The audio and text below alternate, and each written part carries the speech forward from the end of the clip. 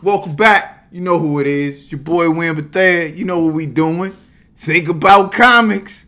Hey, like to give you a street report from the multiverse. And you know how we get ready to do this right now. Okay? I'm going to get you the phenomenal issue here. Hulk number 7. Oh my Lord. What? Look, let me tell you. This is an amazing book. First of all, Iron Man, Thor, Incredible Hulk, wait a minute, Titan Hulk, going the next level, making it totally impossible to even think about fathoming beating this dude. To the point where I truly do believe that, look, the last run of the Hulk is pretty much where we get this Hulk. The last run, when we saw him out in the cosmos in the future, okay, now I understand why this dude is the last dude standing. Why this entity is... Look, how much radiation does this dude emit? I mean, Hulk was a bomb.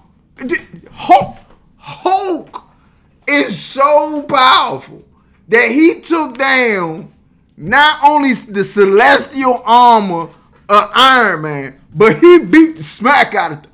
Thor wasn't ready. You thought Thor was ready. You thought the hammer was ready with the Odin dude in the hand. You thought they was ready, but they was not ready. Look, the man blew up and turned Thor into a Hulk. What? Who does it? Who would have thought it? Look, amazing writing.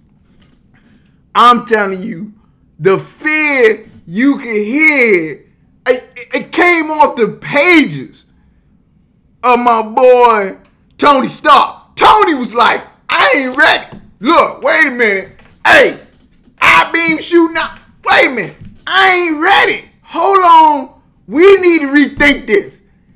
Even though Thor was like, I'm committed. This fight happening. Look, I'm gonna keep fighting. Odin even jumped out. Odin even jumped out. And the Hulk blew up. He blew up. He blew up. Look, amazing issue. I'm telling you, it's a classic. Hey, look, if you want to see crazy, this is the battle for you. So, pick it up, check it out.